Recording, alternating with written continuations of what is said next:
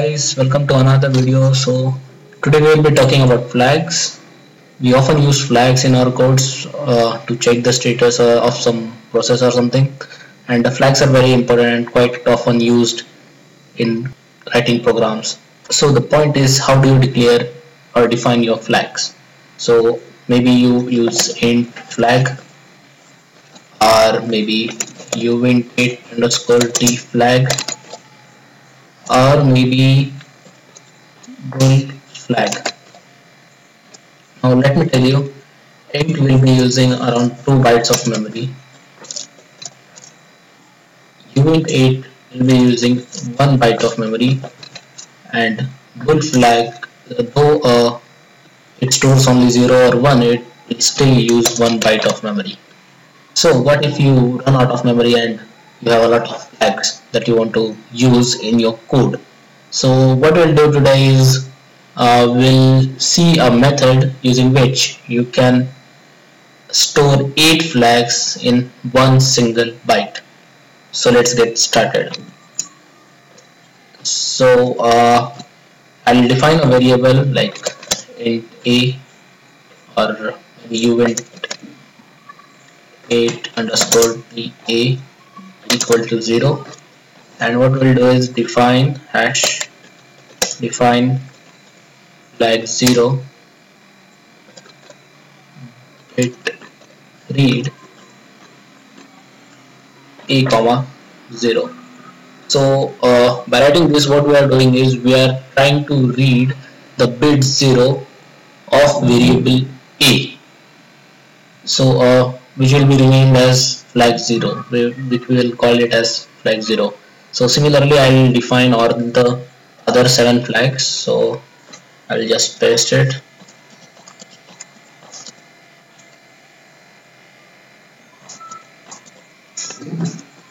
So we'll rename the flags. This is flag 1 and we'll read the bit 1. Flag 2 will read the bit 2.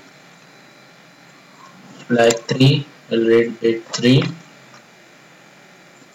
Flag 4 will read bit 4. Flag 5 bit 5. Flag 6 bit 6. Flag 7 bit 7. So we have defined all the bits for variable a. Now let us write void setup, void setup, and serial dot begin 9600. We'll write loop, void loop. Okay, so what if I want to set flag 2? What should I do? So what I'll do is I'll write it as bit write a comma 2 comma 1, and we'll print flag 1. So serial dot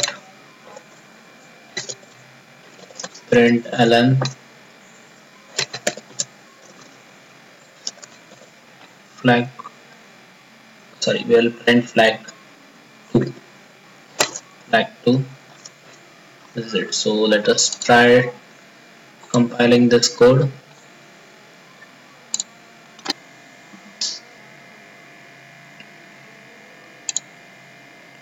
So you can see the flag 2 is set.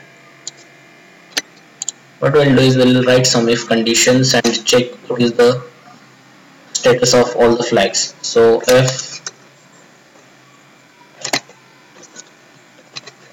flag 0 equal to 1, then we'll print serial dot println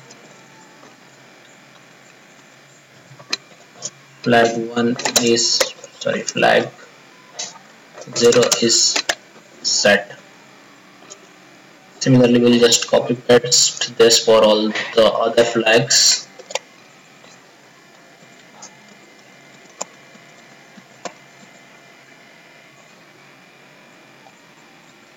So this is for 0, this will be for flag 1. Let's say flag 1 is set. This will be for flag 2, and flag 2 is set. Flag 3, flag 3, flag 4, flag 4, 5, 5, 6, flag 6, and one more is left, so this will be flag 7, and this is flag 7. Okay, so what I'm doing is I'll be setting flag 2. We don't need this, and we'll see which of this prints. Okay, done uploading. You'll see flag 2 is set right now. As we have said, flag 2 has 1. But if let's try setting some more flags with right a comma 5 comma 1. We'll set one more flag with right a comma 7 comma 1. So let us dump this code and check if the flags are set or not. You can see the flags have been set. So in this way you can create 8 flags using just 1 byte of memory. So in this way you can optimize your code if you are running out of memory and having memory problems with while working with Arduino. So this is it guys. Thank you. See you again.